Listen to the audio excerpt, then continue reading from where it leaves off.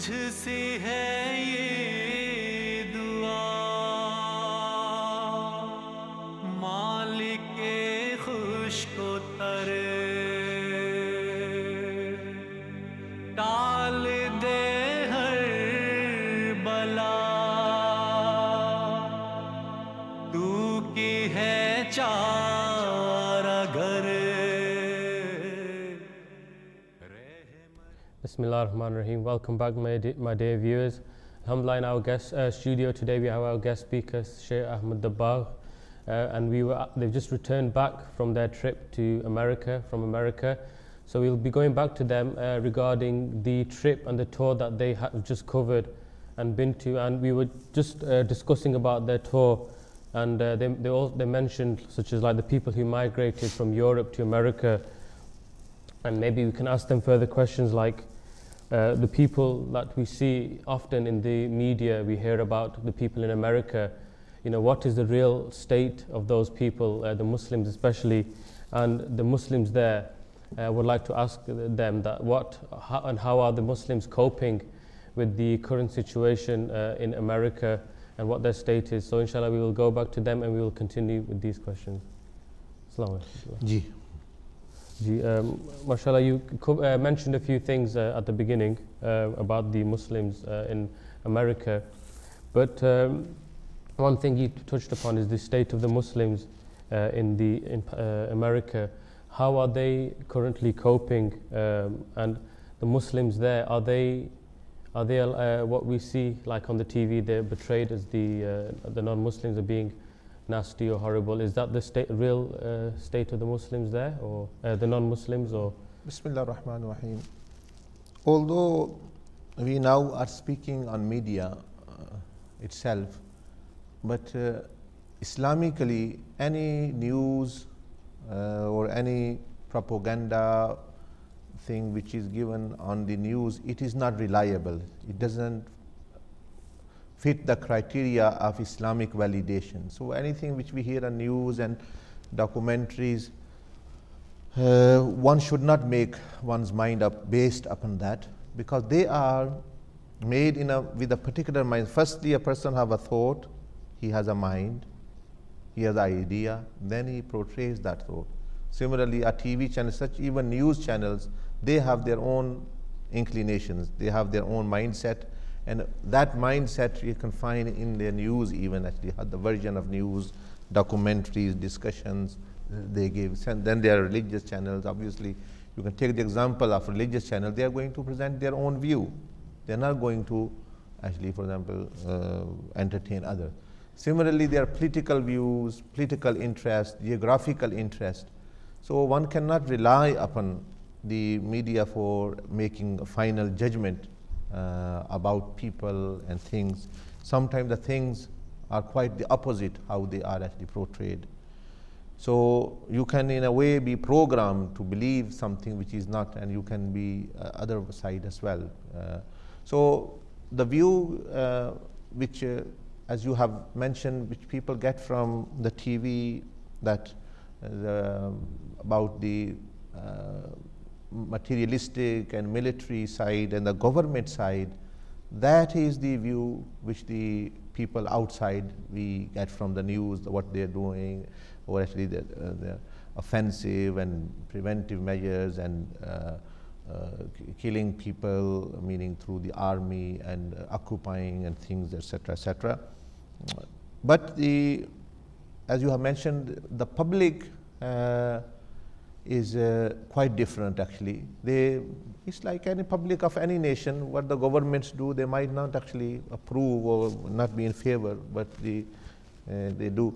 But this is such a big country, so, and people, there are certain people, for example, there are 52 states, and there are certain people who have not even left their state in their whole life, let aside visiting other worlds. They have very, very naive idea, many of them, about the other world outside, the Asia, the Europe, and about what their government is doing as well. So these people are generally very open, listening, and they also get affected. Similarly, we living in the here and we have not been there or experienced the mixing with people, we can have a partial view of them, meaning looking at the government and making that public also thinks like that.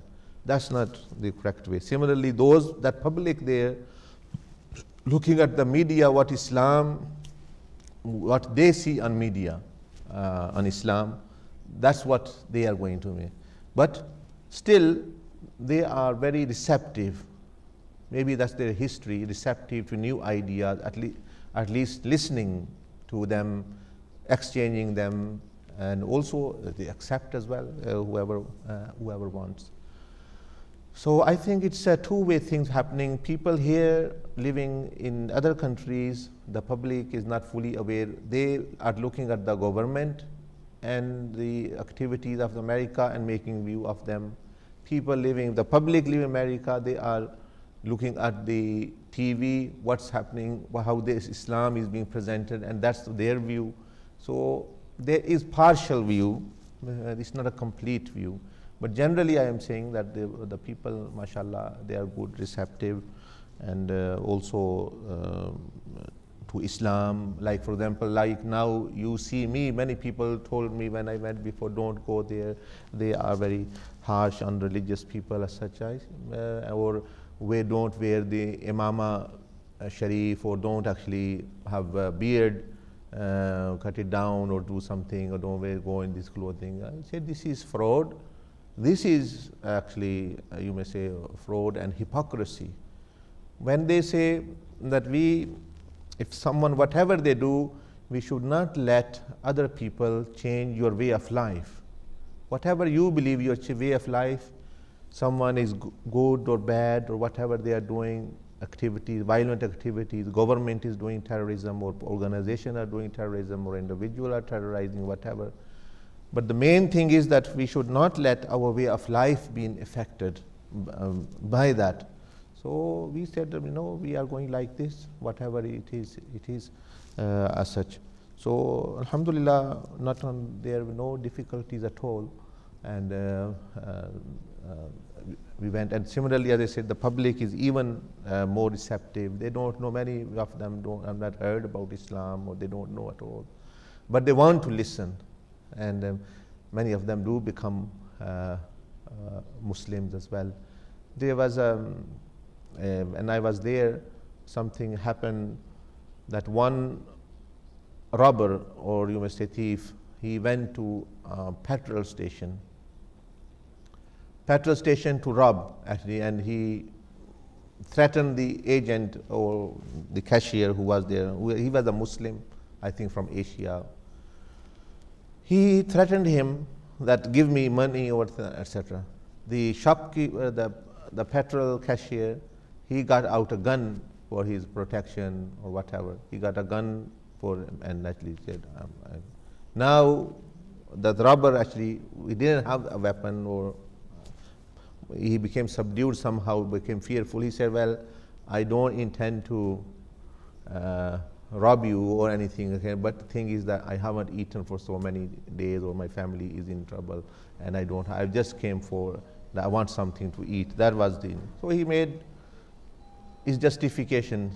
The shopkeeper, the cashier, he gave him some food free. He said, you can take the food free, and some breads, etc., and gave him $40 more actually. He said, if that is the case, then you go for it. No, nothing against you. You come for, although you are doing wrong thing, this is not the way to do if you can't find food. But this is. But he, meaning, became more compassionate and or merciful in a way, gave him $40, and that person became Muslim just because of that. So he took the Shahada there and then. He said, this is the Muslim behavior. So I also want to become Muslim and help myself and people and families. This behavior I like as well. So this is like a normal American person, or a robber, you may say, came with the wrong reasons to rob. So this is like people say the stories by a thief came and he became Qutab or something. Chor aya Qutab ban gaya. This is even bigger thing that a kafir becomes a Muslim, accepting. Kafir and a robber and a thief, and he then accepts Islam. That is even bigger thing than there's difference between how much a difference between a good Muslim and a Qutab is, or a chor or a thief and a Qutab is. The more differences between a disbeliever and a Muslim. So this is the type of character of some people, and others they have different ones. There's all variety there. Yes. Jazakallah. Just going on from that, you mentioned about this brother, this person, this Muslim. So in general, how did you find the state of the Muslims, and how are they coping with the difficulties, and especially new Muslims? What kind of provisions are there for them? Any things for them if they want to come into the fold of Islam, like this brother? Is there any centers or help for them? Unfortunately, in many cases here in Europe as well, when people convert to Islam, when they become Muslim, people are happy. They will go in the mosque and shout slogans and takbir and risala and this and that, are very happy. But in my opinion, there are not even sufficient provisions to make or good Muslims or to Muslims for their tarbiyah, let aside non-Muslim. After that, these people are left on their own. No one asks them, except that in few cases there are certain organizations which are nominal, which are minimal only. So no one looks after them, their eating or drinking or what their families, the trouble they will be going through, the support they need, also other, for example, they want to marry now, will someone accept them, the proposal from them? They have all needs. Family disputes, they will have a contradiction, a conflict with their own family things. So what happens is that after few months or years, sometimes they revert back because they don't have any foundation. And let aside non-Muslim, I'm saying for Muslims, there are not sufficient provisions. Mosques are just actually there for reading 5 prayers, giving khutbah, but for tarbiyah, for training, for youth, for others, there are efforts, but actually not sufficient. So for non-Muslims who convert to Islam, especially, there is not much, only very few organizations on a very small scale also doing that. But some people in some organizations, some individuals, they have taken initiative, they are doing. And similarly, it is the case in America as well. And there are many, many people who become Muslim, alhamdulillah, from the Native Americans or actually people living, African Americans and others. And there, alhamdulillah, in New York especially, where we had a program as well called Mecca Center. One Muslim lady, one Muslim, he was a Jewish person and he became Muslim. And he invested in a big investment in this center, which provides and serves the people who are new Muslims with the basic teaching. They are the rules of the Quran, the rules of fiqh and aqidah and everything. And they invite scholars from Syria, Yemen, here and there, other Europe, from other areas in America. And they do, mashallah, they study aqidah, Ahl Sunnah, in the text of aqidah, the text of fiqh, the text of Hanafi fiqh, the text of tazkiyah. And alhamdulillah, I think they have some more knowledge than many, many born Muslims. They have these people who do. You can, and also they're supported then in individual ways, financially, otherwise, socially. And in their own way, you can just imagine that I went to 2 places. One place I went, they had this, that they want to, especially this new Muslim place,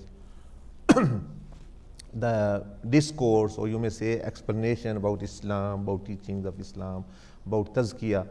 They said that we have a program from 1 till 7 for 6 hours. So I said to them that short because actually people become bored, people don't actually then pay attention, or they go after 1 or 2 hours, like how here in our country here, UK, what happens after 1 hour, you see people scratching here, there, listening here, there, feeling sleepy, or they don't have intention even to listen to that. So if it is said that 6 hours lecture it is for you, they say no, they want that, they are used to that, and they will stay. And really, when I did actually go there, and yes, from 1:30 till 7, 1 o'clock till 7 o'clock, I finished the lecture, and the discourse was 6-hour delivery by the fadl of Allah subhanahu wa ta'ala. It happened. And in another place, we went to Atlanta, Atlantic City. There were African brothers, some new Muslims and some others. They wanted 8 hours, you may say, 8-hour discourse, continuous 8 hours only. They said we'll have the breaks in the prayer, otherwise we will continue. And they did that, and that was almost, yes, that is right, almost 8 hours. And this was 5 hours. And in Muslim mosques, for example, the mosques which are native Muslims and born Muslims and things, that interest is not there. So you can imagine from this and estimate that how much love they have for Islam, and how much they have learned to and how much they are dedicated to learn about Islam and then practice Islam. And really, the best Muslims were the convert Muslims. Sometimes we think oppositely. Sometimes born Muslims think they still look with the second, you may say, class Muslims, or this is a convert, this is a revert, or whatever you may say. Now that is a very, very wrong for many reasons, but just one thing I will say, a message to those people who look down upon these people, that they should know that these people, the best Muslims ever in Islam were converts. They were never, the born Muslims were not the best one. The best one are the converts actually, and that is true. How you will say? Because they resemble more like Sayyidina Abu Bakr Siddiq radiallahu ta'ala anhu, Sayyidina Umar al-Faruq, Sayyidina Uthman Ghani, and many of the Sahaba. They were converts, they were not born Muslim. So they resemble them more. So born Muslim can identify with Sayyidina Abu Bakr Siddiq, or the meaning who is the best Muslim in the whole of the Ummah, or Sayyidina Umar al-Faruq, or Sayyidina Uthman Ghani, or Sayyidina Talha, Sayyidina Zubair, or Abdul Rahman bin Auf, Sayyidina Abu Huraira, and many others as well, who are from Ashara Mubashar, the 10 who have glad tidings of Jannah in this dunya. And so they are the best Muslims. So similarly, a convert can be and are the best Muslim. They can identify more. Allah subhanahu wa ta'ala rewards them more. And alhamdulillah, now the Muslims need to convert as well into practicing Muslim, who are born Muslim. They are in more, you may say, bad state than them. You mentioned about meeting converts and other people, but was it like when often groups and camps go for dawah, they usually meet their own community, like the Pakistani community? Was it just the Pakistani community that you met, or was it other communities and other people from different parts of the world? As I said, yes, you are right in the sense I also mentioned to you, to pointed at this, that when one scholar or one da'i goes, he goes and visits his own, like Pakistani community, the Indian one will go Indian community and come back, 1-2 mosques. Alhamdulillah, we had the opportunity and we tried not to limit it. So we went and addressed to non-Muslims in university, like having their classes in universities or lecture in universities. Non-Muslims, that aside, then also African Muslims who are African Americans, they are Muslim. Then also Pakistani community, then the Indian community. Also, we went to an invitation from Bosnian community. So they were completely different community. They have their own mosque. So Bosnian, American, the new Muslim, Chinese, Americans, others. So a variety of actually spectrum, you may say, groups. Alhamdulillah, we had the opportunity to interact and pass the message of Prophet ﷺ and message of salvation and goodness for all humanity and jinnat. And so this was quite a big variety, not only Muslim from Asia, Pakistan, there was a Bengali community, there was the Asian community, meaning Pakistani, Bosnian, the American, New Muslim, the African, and others as well. Sure. Yes. You mentioned some universities, like we have here Oxford University, there's Yale University, Sacred Heart University. What message did you convey there, and what was the response, and generally what kind of questions or feedback did you get from the Muslims and non-Muslims who were attending the lectures there? The message wherever I go, from children to adults, Muslim and non-Muslim, is same, almost same. Message of salvation. How the summary of the message is how one can have sound and better and good relationship with the Creator and the creation. The other part is how to achieve that. But the message ultimately is obviously to achieve the pleasure of Allah subhanahu wa ta'ala, to have good relationship with the Creator, and how to have the sound and better relationship with the creation of Allah. Because if these two things are achieved, a person, Allah subhanahu wa ta'ala becomes pleased with that person by His fadl. The rest is how to achieve it. Then we show them the way, the prophetic way. That's why Tariqah Muhammadiyah is the prophetic way how to become that person, that you will have better, you will be at peace with your Creator and peace with yourself and also the creation of Allah subhanahu wa ta'ala wa jal. And he is the best person, as the Prophet said, khairun nas man yanfa'un nas. The best amongst human beings is the one who is most beneficial for them.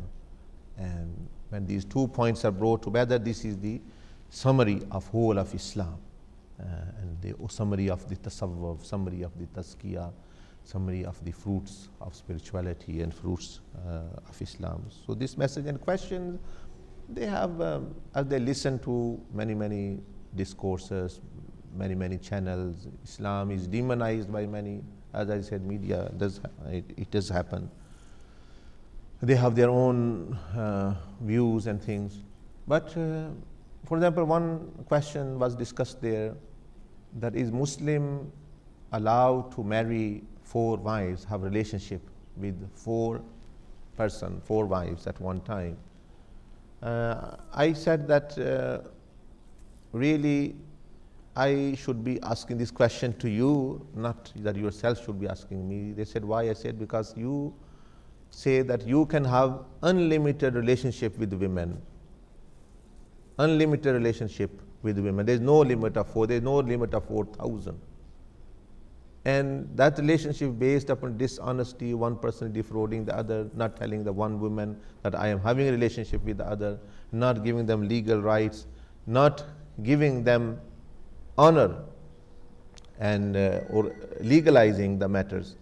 And Islam has put these restrictions that they should be legal, you should be honest, all other wives. आप देखें वो जब break हुई बता देंगे वो not disturb करें. Is there break? break abhi was aayi. Okay, inshallah we'll continue after that. Yeah, sure. Yeah, alhamdulillah, sorry, technical difficulty. Yes, alhamdulillah, we have come for a short commercial break, so please stay with us and we'll see you shortly.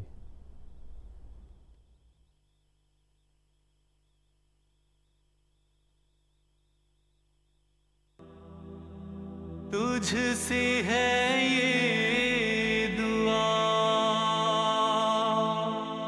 मालिके खुश को तर टाल दे हर बला तू की है चारा घर रहमत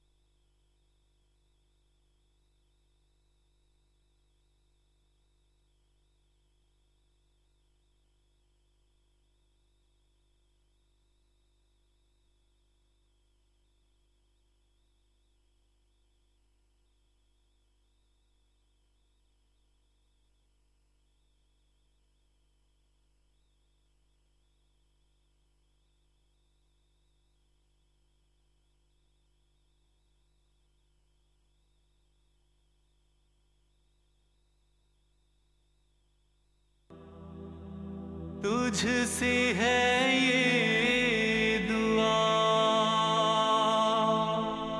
मालिके खुश को तर टाल दे हर बला तू की है चारा घर Bismillah ar-Rahman ar-Rahim. Welcome back, my dear viewers. If you just joined us, Alhamdulillah, we've been discussing about the recent trip, the tour, our teacher Shaykh Ahmad Dabbar, who have just currently returned. And we were just about to finish the question about, I asked the question about the questions people usually ask in America. And one of the questions was regarding why Muslim men are allowed to have 4 wives. So they were just replying to that. Alhamdulillah, so they will finish that answer, then inshallah we will go to the next question. Assalamu alaikum. Bismillah ar-Rahman ar-Rahim. Yes, so during the lecture this question was discussed. And normally our people, you see, they are become defensive, and also because they, firstly they don't have knowledge, and secondly somehow they are victim of inferiority. No, it is 4 wives are not allowed, it is 1 only, this is only for wartime and things like this. Actually, however the command of Allah is, that's how it is, one should explain it well. So they asked about why Islam allows relationship with 4 women. That's the question. 4 wives are relationship, because in their eyes marriage doesn't mean anything, it is a relationship, like actually man with a woman having. So I said that I should be asking this question to you, but I didn't, because I thought this is quite obvious, you were doing it and it is not right in our opinion. But and said what, that according to your standards you can have relationship with 1,000 women, you can have 1,000 wives, as though in your quote terms how you see the relationship. Or if there is not even limit of 1,000, unlimited, and then you are also not sometime even mentioning to one of the, you have one, it is based on fraud, it is based on dishonesty, and also you don't give them any legal rights, there any property or honor or in public. It's like a secret type of thing. And Islam doesn't give you unlimited. Firstly, it puts condition that if you cannot do adl and justice, it's only 1. And secondly, it puts limit on 4. Thirdly, it said honor them. Fourthly, it says mention to all of them that what you are doing, and their rights should be fulfilled. They should give them legal rights, give them financial support, and in public. So is this more person should be asking a question, or the person who has unlimited relationships, or they believe? I said, you are aware how many a person have, how many girlfriends and boyfriends people have here, there, every week they are changing, 2 weeks, they have affairs are going here and there. So, and they didn't have anything to say. After that, how can they, when they are having unlimited provision, and Allah subhanahu wa ta'ala has put 4 at least, and then in an honorable way. So, is tarah ke question, but I do not normally get into these questions like comparative religion, because they don't really help in the sense, but the people become Muslim with through conduct and behavior. Although our Mashayikh has given what these people debate about, what mostly people are debating, millions times better answer our Mashayikh have, and they can give them, and there's no answer to them, their answer further more. But because still you are just addressing the mind of people, we are supposed to address the hearts of people, not the mind.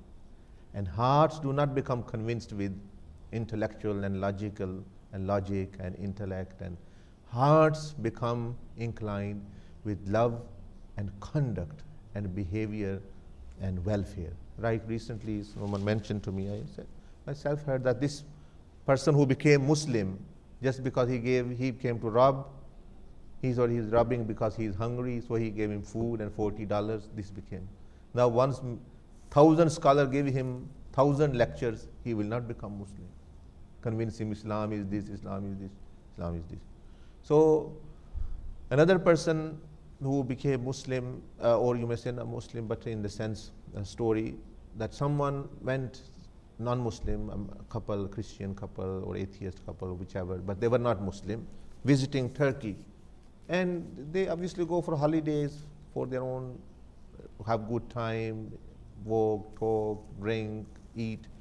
And they lost the way to their hotel. They ended up in a village. Asked the village person, we don't know where a hotel is. He said, show us. And he said, you can live with me.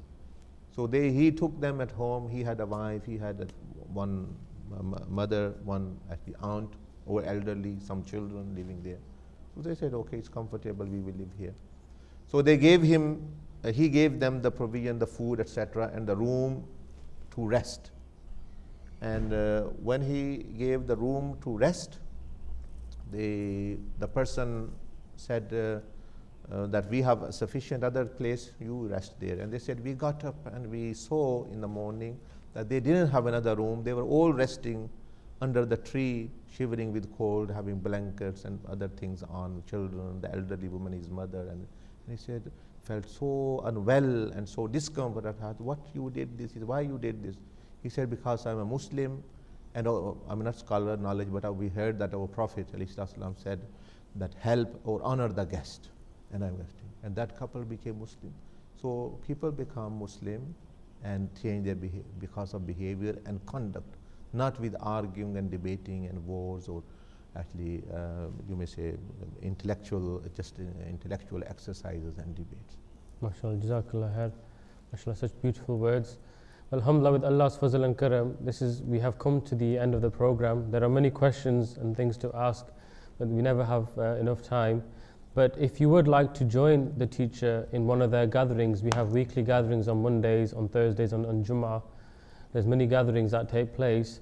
For itinerary, if you look on the bottom of the screen, the www.zavia.org, the programs and the dates for when you can attend their weekly programs and listen firsthand the advice and nasiyah in more than an hour, alhamdulillah, you're more than welcome to. And many of the centers have facilities for sisters also, and they can participate. So alhamdulillah, on that point, I would like to thank Allah subhanahu wa ta'ala for blessing us, and I would like to thank Allah subhanahu wa ta'ala for bringing back our teacher and the brothers safely back from America, and may they continue with the dawah throughout the world, inshallah, till their last breath, and we all die in that state. So on that point, alhamdulillah, and the DM Digital team for working hard behind the team, I'd like to thank them also. So on behalf of myself and on behalf of the Muhammadiyah channel, the channel which is leading us all to the footsteps of Rasulullah sallallahu alaihi wasallam, assalamu alaikum wa rahmatullahi wa barakatuhu.